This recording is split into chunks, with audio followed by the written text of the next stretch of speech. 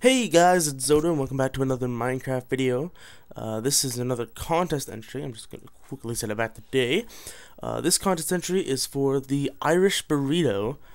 His contest was to make a nether tunnel, for him so we can use on his server, on the server he plays on.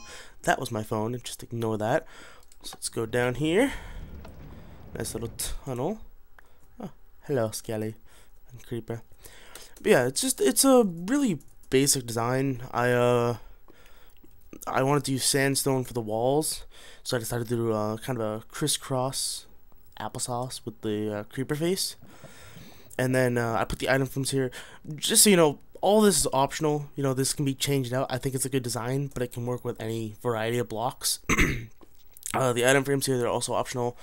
I put pork chops in them because they seem to be the closest thing that looks like a burrito in Minecraft. Since he's the Irish burrito, I thought I'd put that.